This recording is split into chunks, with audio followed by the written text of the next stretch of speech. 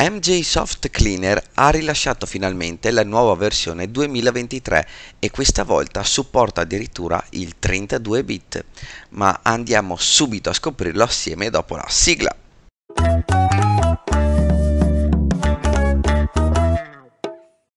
Benvenuti dal vostro anarusensei.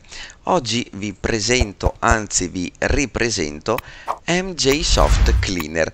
Pochi giorni fa vi avevo fatto conoscere la versione 2022, ma nel giro di qualche giorno, arrivato a quasi 12.000 visualizzazioni, mi ritrovo in mezzo ai 200 e passa commenti un commento veramente molto strano che mi ha subito riscaldato il cuore. Addirittura mi hanno scritto esattamente i produttori di questo programma.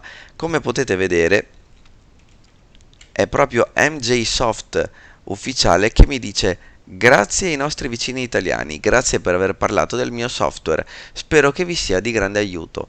La versione 2023 è disponibile da oggi, è disponibile nelle versioni a 32 e 64 bit. Se notate qualche problema nella traduzione italiana potete inviarmi delle correzioni eccetera eccetera, e grazie.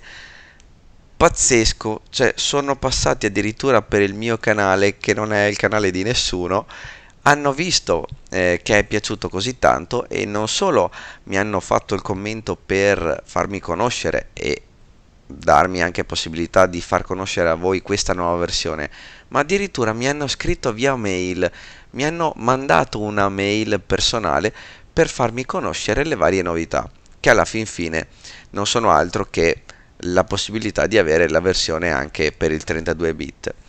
Comunque rinnovo l'offerta di andare a scaricarlo e ricordo anche che non mi hanno pagato neanche un po', anzi magari con questo video facendogli pubblicità un po' di volte, chissà, magari gli piange il cuore e mi sganciano 10 euro così. Comunque, scherzi a parte, vi potete sempre scaricare la nuova versione direttamente dal link sotto in descrizione, sia di questo video sia del video precedente che ho aggiornato. Per tutti quelli che hanno Emjysoft Cleaner 2022 installato, adesso assieme a voi andiamo a vedere come fare per aggiornarlo e soprattutto se c'è qualcosa che cambia. Secondo me è già comunque un programma pazzesco così di suo. Allora, una volta aperto Emjysoft Cleaner, ci dice subito: è disponibile un aggiornamento. Clicca su aggiorna. In teoria, anche andando su informazioni o su aggiornamento, comunque possiamo forzarlo. Andiamo a fare aggiornamento. Ed ecco che lui in pochi secondi penso faccia questa operazione, perché è un programma veramente molto piccolo e considerando che ho una connessione scrausa e che sto scaricando anche roba, comunque l'aggiornamento è pronto per essere installato. Ve lo faccio vedere, eccolo qua. Andiamo su installare, chiederà ovviamente conferma come amministratore. Eccolo qua, questo è quello nuovo. Emjysoft Cleaner 2023 è progettato per pulire ciò che è veramente necessario, dando la massima priorità agli strumenti nativi di Windows. Cosa veramente fantastica. Stessa cosa che ho detto anche l'altra volta, ovvero non serve far vedere quanti giga toglie, non serve far vedere spunte di ogni genere. L'importante è che qualcuno che conosce Windows sappia che cosa togliere sul serio senza fare danni. Come potete vedere, la filosofia di questo software non è quella di eliminare un massimo di dati, appunto, ma di eliminare l'essenziale con il minor rischio possibile per il vostro computer. E il software è 100% gratuito, senza spyware, senza rivendita di dati, senza telemetria, eccetera eccetera. Insomma, una bomba di programma. Andiamo sul nostro ok e niente, andiamo a vederci anche le configurazioni. Tra le configurazioni vedo che la pulizia di un click è rimasta praticamente la stessa, e ricordo che potete togliere la spunta di cancellare i cookie dai browser se avete paura di dover reinserire di nuovo tutto il discorso password, login eccetera eccetera.